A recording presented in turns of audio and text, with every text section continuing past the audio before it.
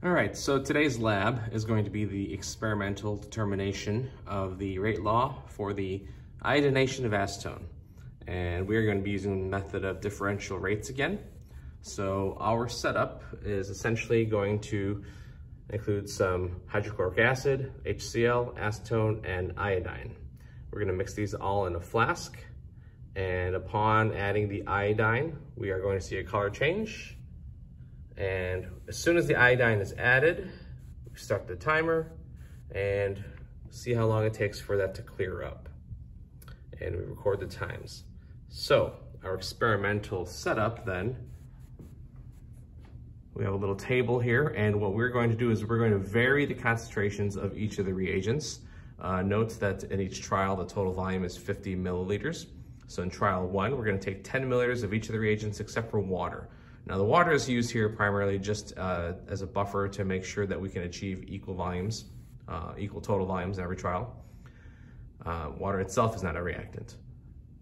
In trial 2, we're doubling the acetone. In trial 3, we're doubling the iodine. In trial 4, we're doubling the HCl. And a 5th trial has just kind of a varied amounts, different amounts from what we had previously. Some things to note. In this reaction, it is known that iodine is 0 order, so just right out of the gate, we're letting you know that. And when something is 0 order, that means the rate does not change based on the concentration of that reactant. So whatever my concentration of iodine is, the rate, the change in the concentration of the products does not, per time, does not change if the concentration of iodine changes. The iodine, the hydrochloric acid are both present in relative excess. The concentrations of those are much, much higher than that of the iodine. And what that means then is we're gonna have essentially a constant reaction rate throughout. When you have such an excess compared to one limiting reactant, then we can go ahead and make that deduction. So the way that we're gonna calculate rate for this lab is simply by taking the change in the concentration of the iodine divided by the time. And it's negative because the concentration of iodine is decreasing. Once we have the rates for all 4 trials, we can go ahead and apply our differential method and plug in the values that we have. We will be able to calculate the concentrations. Now remember, this is a mixture, so the initial concentrations of the acetone, of the HCl, are going to have to be recalculated when they're plugged into this because they are now put in within a solution where the total volume is 50 milliliters, so you have to recalculate your moles and then redivide by the volume. And hopefully you'll be able to experimentally determine the orders, the M, N, and P, although like I mentioned before, N is already known. Okay, so I've got my materials out. I've got a flask for mixing. We've got 2 test tubes. One of them is filled with just regular deionized water. This is going to be our color control. This is the type of clarity we're looking for. This is the test tube that we're going to put our experimental mixture in. And I've got labeled pipettes for each one of the reagents. And it's really important we don't have any cross-contamination, especially in such a concentration-sensitive lab like this. So I'm gonna go ahead and fill up all the reagents except for the iodine. And I'm gonna do the iodine last. And then when I do the iodine, I will fill them again and start timing. All right, so in the reaction flask, I've got 20 milliliters of water, 10 milliliters of the acetone solution, 10 milliliters of hydrochloric acid. And I have just measured out 10 milliliters of iodine that I'm going to add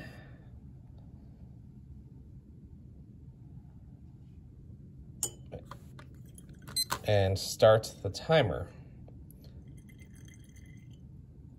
Then I'm going to swirl, and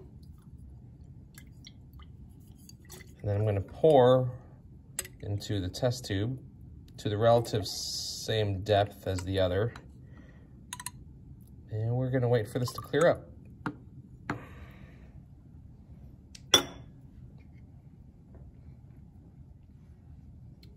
And we're getting kind of close.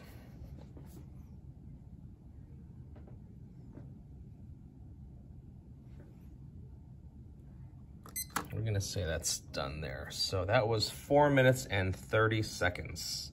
So that was trial 1. All right, this is trial 2. And in trial 2, we have 10 milliliters of everything except for the acetone is doubled. So acetone is 20 milliliters, 10 milliliters for everything else. So I'm gonna draw up my iodine. And as soon as I add the iodine, we're gonna start the timer.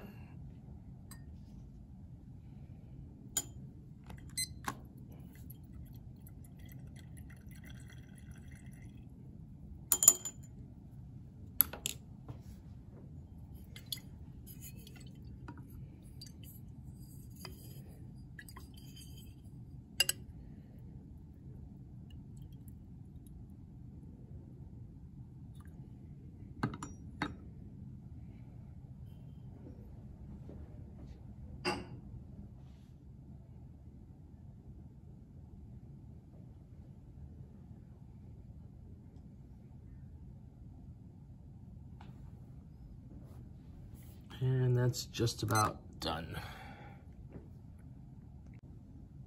All right, so I didn't read off the time. At the end of trial 2 took 2 minutes and 21 seconds.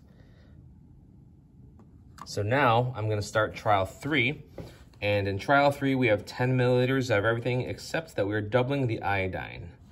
So my pipettes don't hold 20 milliliters of iodine, so I've already pre-measured out the 20 milliliters in here, and everything else is in the flask. And you know, like before, we'll add it and we'll time.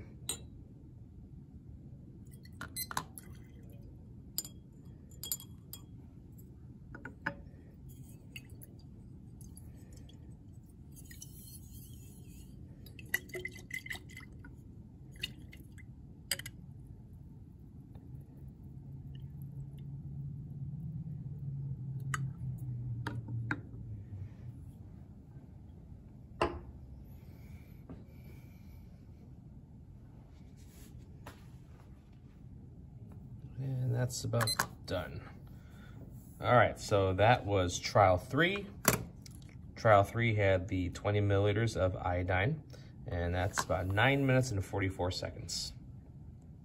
Okay, this is the start of trial 4. In trial 4, we are doubling the hydrochloric acid while retaining 10 milliliters of everything else. So in this flask, I have pre-added everything except for the iodine. So here comes the iodine.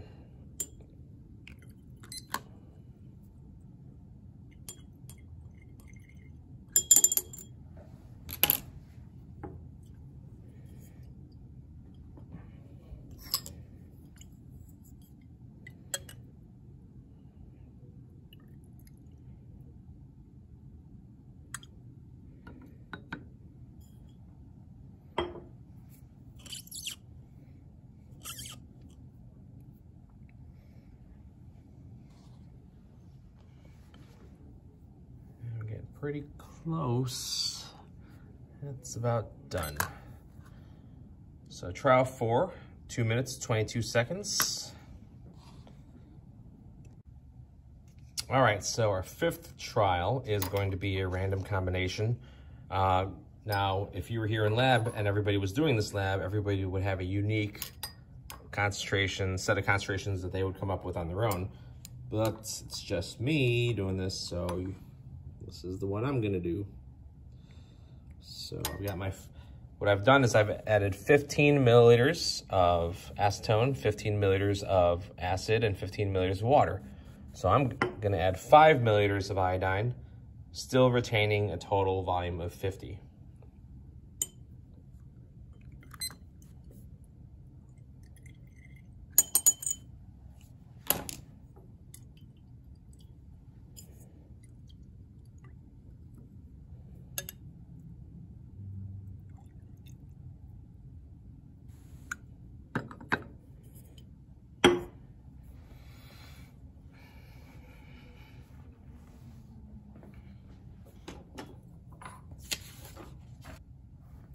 That looks done. We'll call it 1 minute and 6 seconds.